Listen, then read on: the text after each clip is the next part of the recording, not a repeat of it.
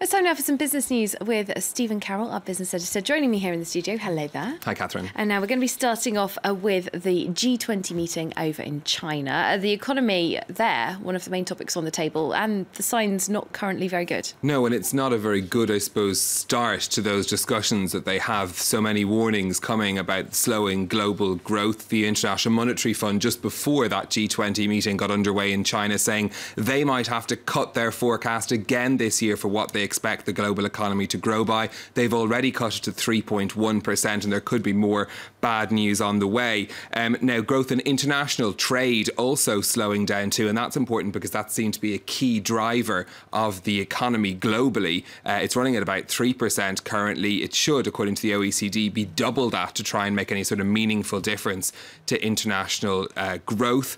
Now, we're not expecting any major agreement or major decisions to come out of the G20 to try and boost that growth. We are expecting lots of talk about things like trade, trying to reduce protectionism, but also world leaders being more conscious of the fact that they have to try and sell the idea of globalization to people in their own countries. This after the rise of recent populist movements in various countries around the world.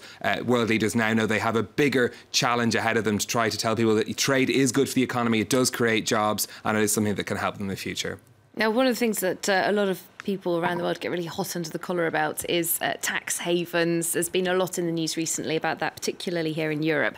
It looks like there has been some movement there in terms of the G20. And this is a topic the G20 is picking up on off their last meeting. According to the French Finance Ministry, the final G20 communiques, the final, I suppose, decision that comes out of this meeting will include a promise to create a blacklist of tax havens around the world and even measures to punish them if they don't obey international taxation rules. Now, according to the French Finance Minister, Michel Sapin, he said this will be a first and it'll be part of what he's calling an effective and concrete battle to cut tax evasion and tax avoidance. That list expected to be produced by July of next year.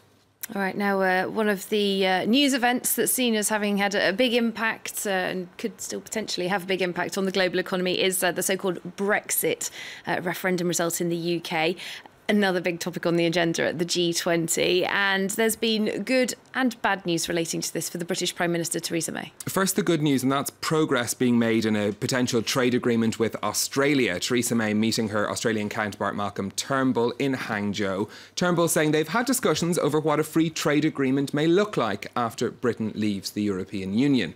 He added that Australia would support the UK in negotiating trade deals with other countries as well. And that support will be welcomed in London, particularly after another G20 partner, Japan, warned its companies may move their head offices out of the UK as a result of Brexit. Now, Japan's Foreign Ministry produced a detailed report on how Japanese companies should deal with the British exit from the European Union. Japanese companies currently provide around 140,000 jobs in Britain, so that advice being watched very closely.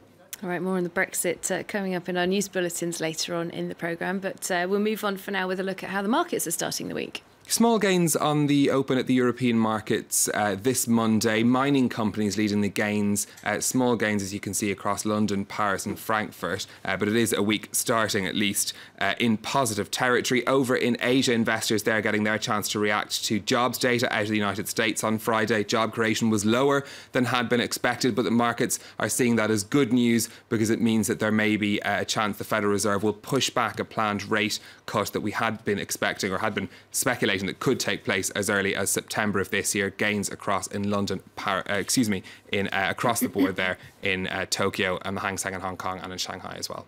All right, let's keep things Asian and move on to one of my favourite topics at any time of day, the humble cuppa of tea. A perhaps unexpected trend in a country that famously has all the tea, talking about China. Yes, exports of British tea to China are, believe it or not, on the rise. A number of factors seem to be behind this trend, including a growth in English-style tea rooms in China and also the popularity of TV series like Downton Abbey.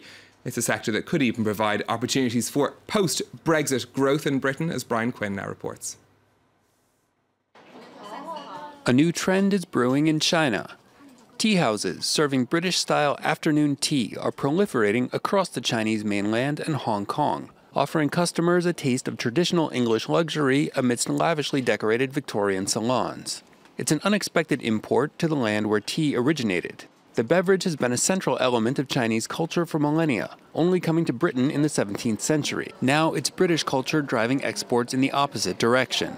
Because the popular British dramas, TV dramas especially in China, and then Chinese consumers really like and they are more exposed to British brand. So it's more than a tea itself, it's a lifestyle. The value of British tea exports to Hong Kong almost tripled over the first 5 months of 2016 and doubled for mainland China. The market still only makes up 7% of total tea exports for the UK, but the share is rising. For Taylors of Harrogate, a fourth-generation tea maker in northern England, sales have more than doubled every year for the past 3 years. China produces nearly 1/2 of the world's tea, so on the surface you would think that there's a limited opportunity for Taylors of Harrogate. Our approach was to invest time, resource into understand Chinese consumer behaviour, and we found that there are a number of Chinese consumers with high levels of discretionary income and demand for Taylors of Harrogate brands. Despite a recent slowing of the Chinese economy, Britain's tea makers are optimistic that the Chinese demand will remain strong. And that's it from Stephen with the business news. Thanks very much for now. Go and enjoy a lovely cup of tea now, I perhaps. shall. I hope you